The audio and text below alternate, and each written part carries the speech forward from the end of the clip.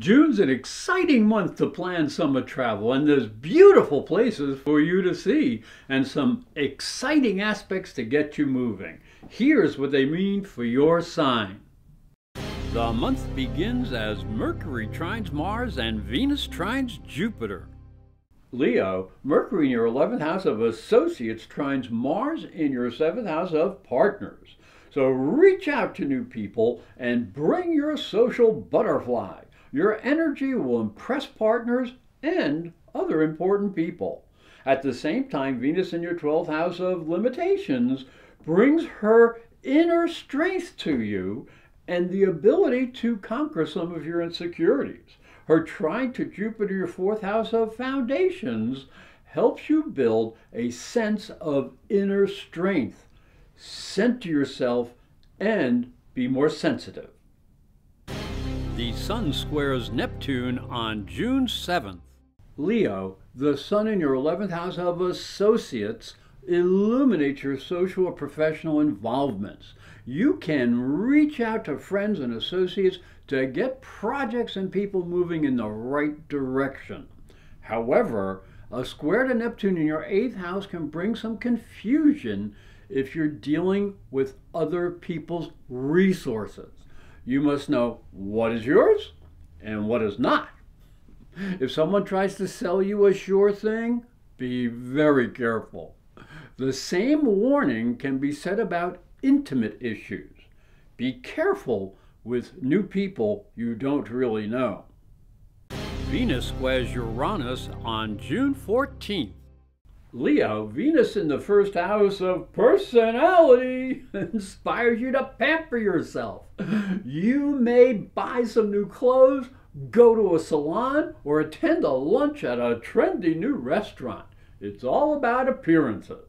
However, her square to disruptive Uranus in your 10th house of status may shake up the peace and quiet by demanding your attention to professional or social problems.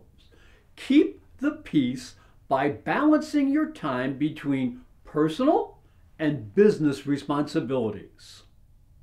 Neptune goes retrograde on June 18th. Leo, Neptune is retrograde in your 8th house, and your 8th house rules shared resources and energy. Now, Neptune's always subtle, but now his energy can bring a little confusion if you allow your imagination, your psychic abilities, and your sensuality to get out of hand. You need to listen to your feelings about other people's needs, but you must not allow yourself to be manipulated. The same goes for your actions. You must not manipulate others. This is especially true on the sensual level. So reevaluate the depth of your participation and the truth you share with intimate partners. Mars goes retrograde on June 26th. Leo, Mars is transiting your 7th house of relationships. Now, his energy stimulates your interactions with partners in business or personal affairs. When he goes retrograde, consider the action you have taken in relationships and when dealing with the public. This is not a good time to fight or have a confrontation, so control your actions with partners. Back off for a little while. Be gentle and understanding. And remember that peace creates love and prosperity. These predictions are based on your sun sign. If you'd like more accurate predictions based on your time, date, and place of birth, I would suggest you go to my website, ProfessorAstrology.com, to the readings page where you can order a transit chart which will tell you exactly what's coming for you for the next 12 months. I'd like to thank you for watching. I'd like to thank you for listening. I hope you will share these videos with your friends because they're free. I hope you have a very good month. Thanks again.